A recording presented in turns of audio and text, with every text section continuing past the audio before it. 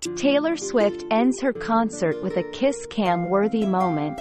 Taylor Swift runs straight into Travis Kelce's arms after finishing her second Eras Tour show in Buenos Aires on November 11, meeting the Kansas City Chiefs player in a strong embrace and sharing a seconds-long kiss as they make their way backstage. The loving embrace and kiss marks the most passionate PDA seen by the couple who began their romance several weeks ago. Travis watched the concert with Taylor's dad, Scott Swift, who even patted him affectionately on the back and cheered when Taylor gave the athlete a shout-out during the show, changing the lyrics to her song, Karma, to sing, quote, "Karma is that guy on the Chiefs coming straight home to me."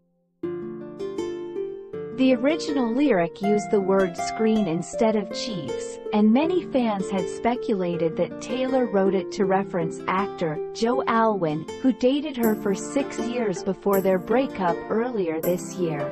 However, the pop star has never confirmed who her songs are about. Additionally, while Taylor sang her 2019 song, The Archer, which contains the lyric, quote, "Who could ever leave me, darling, but who could stay?" Travis held up a sign that read, "We will day." Travis flew to the concert location the day before the show and then had dinner with Taylor and Scott in Buenos Aires.